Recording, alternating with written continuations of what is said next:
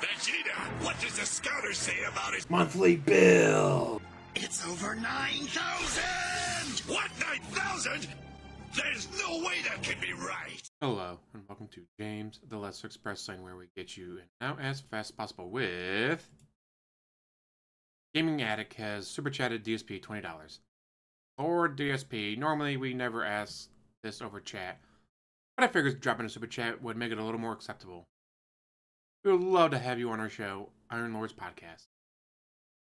We chill, look us up, think you enjoy it.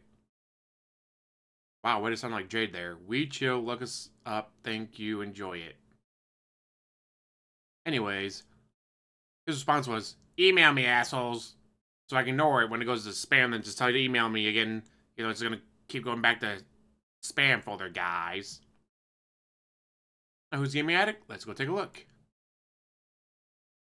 That's 6.4k subs, not bad. But for Gaming Addict, Xbox, Xbox, Xbox, Xbox, Xbox, Xbox, Xbox, Xbox, Xbox. You do know there's more than just one console out there. There's PlayStation, there's Switch, there's PC gaming, just saying. Let's go look at Iron Lords Podcast. Oh, also Xbox, Xbox, Xbox, Xbox. More Xbox. Hey, finally we got some PS5. Hey, oh, and Nintendo. Congratulations. Asus Rogue Ally. Oh, I've seen that before on Twitter. People talking about it. Alright, so I guess on the Iron Lords Podcast, they actually do talk about things other than Xbox. Good for them.